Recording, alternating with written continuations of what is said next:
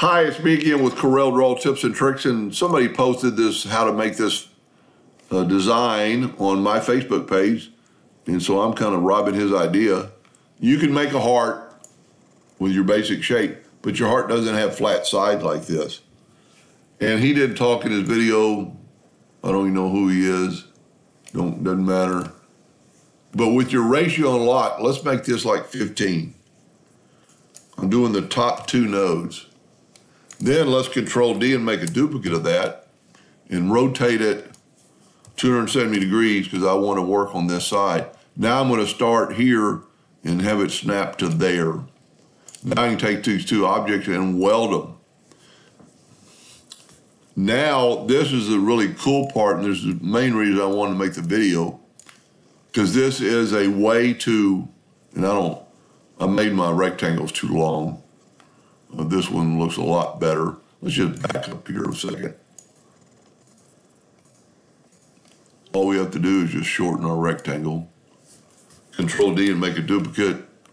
Rotate it 270 degrees. Take that node and have it snap to that node.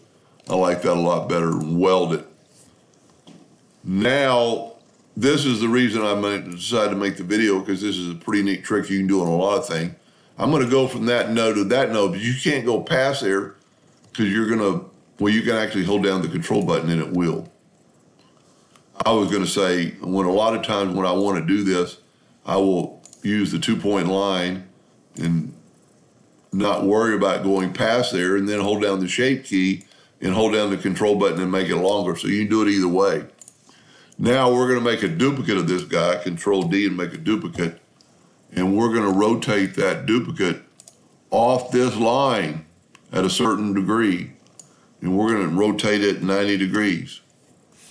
Control D, Control D, Control D, take away that line and you've got that design. Now you just select them all and make them black if you want. And I could have had them closer together, and you would want to take away, depending on if you're engraving and cutting, you want to take away that line. But that's an easy way. I like this one better because I went a little further. And the only thing I did differently is I went off this line further with when I rotated it.